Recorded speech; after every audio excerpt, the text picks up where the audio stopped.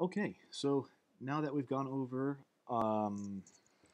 rendering a volume, the next step in the process will be, or I guess the next step in our videos will be to go over isosurfaces, which show the value of a variable at a single point in its entire distribution.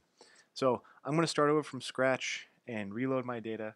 I've just opened Vapor, and so I'm going to go over 2 tabs over to my ISO tab, short for Isosurface, and then once again load my data through Data, Import Data into Current Session, and WRF ARW.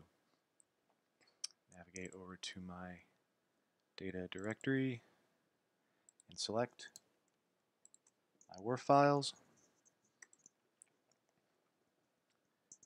And there's our scene again.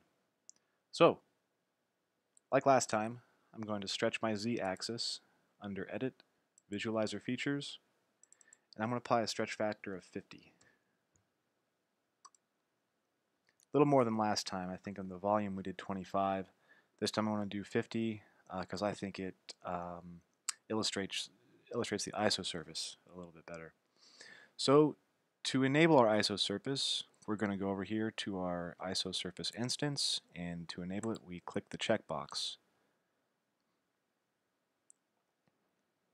And there is our first isosurface, a little representation of our elevation variable like we saw last time. This is one vertical slice of elevation.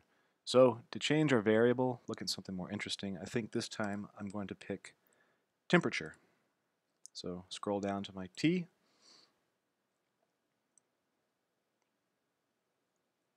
And here's a meager isosurface of our temperature. So let's see if we can make it a little bit nicer. On our transfer function down here, we can see the histogram domain bounds going from -1 to 1. And we also see our data bounds going from about -3 to about 200. So we're looking at maybe 1% of our entire data set because our histodomain bounds are, I guess, constrained to that one slice around 0. So what I'm going to do is I'm going to change that to 4, my minimum histogram domain bound, and my maximum to 200, so we can look at the entire span of the data. To put that change into effect, I have to click on this Fit to View button, and then Histo. So now we see our temperature distribution within the entire domain region. So how our isosurface works is that you can see in our transfer function we have a white line that's isolating a single data value. Right now our isosurface value is designated as 0. And in order to change that, we can grab these little red arrows here at the bottom and drag them to the right. And I'm going to try to hit that peak right there so we can see the most populous value in our temperature variable. And that's at about 4 degrees down near the surface.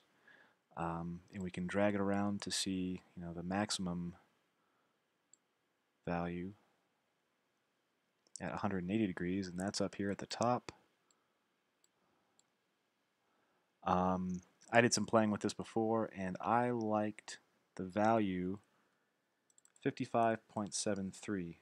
So if you know the value that you want to look at, instead of dragging that white bar around, you can type it in. I'm going to type in 55.73 into my isosurface value, hit enter, and we have a new rendering of our variable at this point. You can kind of see the eye of the hurricane dipping down in temperature right in there, and you can look at it from the bottom too. Looks kind of like an upside down mountain. And that's pretty much it for the isosurface. It's pretty straightforward. There are other things you can do with it, however.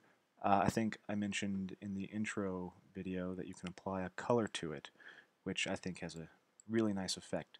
The color can be applied based on another variable. So what I'm going to do is I'm up here at the top of the isosurface panel. I'm going to scroll down to the bottom into isosurface appearance settings. Under the mapped variable field, I'm going to pick a variable. Right now I'm looking at temperature. I'm going to map it based on pressure.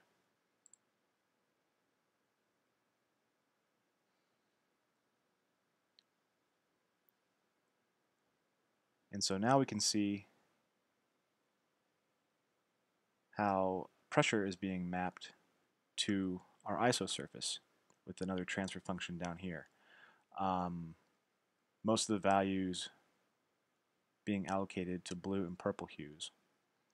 So if I want more of a spectrum of color being applied to my isosurface, I can come up here and click on this red arrow, drag it over to where my values are in the histogram,